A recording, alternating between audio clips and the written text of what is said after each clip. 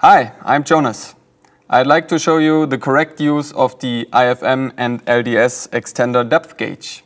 With the introduction of the XT cameras and the in-camera filter modules, and with the introduction of the LDS extenders, there's always the question, will my lens work with these devices?